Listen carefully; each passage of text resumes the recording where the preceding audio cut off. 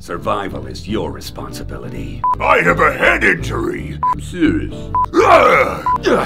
I'm Keith Silverstein. I've been a voice actor for about 15 years.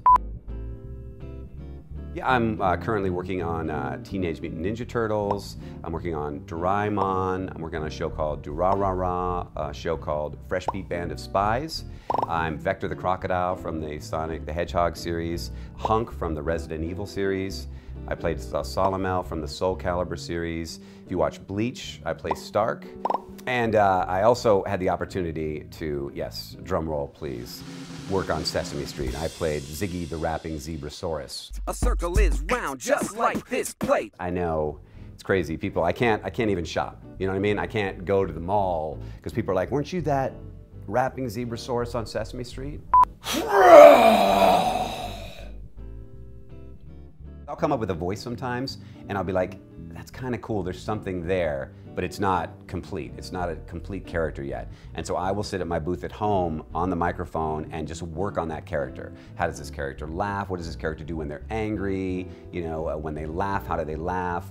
And just read a whole bunch of stuff, a lot of copy, even if it's not copy for that character, just to see this is how this character would read Shakespeare. I think you just have to keep doing it. I'd say 30 to 40% of the voice actors record bottomless, like pantless. They don't wear anything from the waist down. It's funny because you wouldn't think that, you know, but I mean, you can name almost any of the, I mean, Mel Blanc did it, Steve Bloom.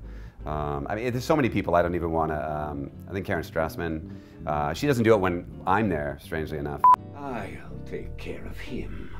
I play the NPC that everyone loves to hate most in Skyrim. That's right, I play Nazim.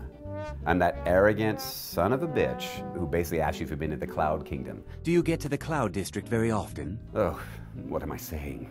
Of course you don't. And for some reason, everyone absolutely hates this. Well, I should say they love to hate this character because they're constantly posting stuff. Can I just say thank you for posting all that fun stuff where you kill Nazim over and over on YouTube? Because I enjoy that.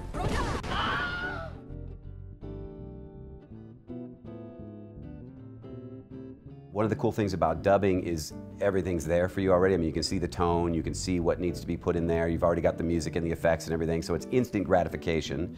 And you're doing it by yourself.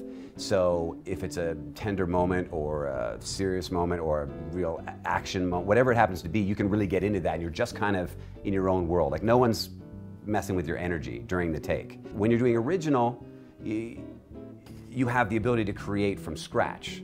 You know, and you're only limited by them when the director says, you know, we need it this way or that way, but you can try whatever, and you can go as crazy as you want. You don't have to match that animation. You can take your time with it, or you can speed something up. You can try a lot more options and have a lot more fun with the characters. And of course, if you're working with other actors, it's great to be able to bounce off of them. You can't beat that energy, so. Hi, I'm Keith Silverstein. Make sure you subscribe to the Verite Voiceover YouTube channel and check it out. Now, I've got to put some pants on. Are my pants in here? My pants over there? So you'd set up this whole scene, we're like, well fine, I'm leaving, but first I'm gonna get a coat, you know what I mean? And so that was like half of the fun of doing it.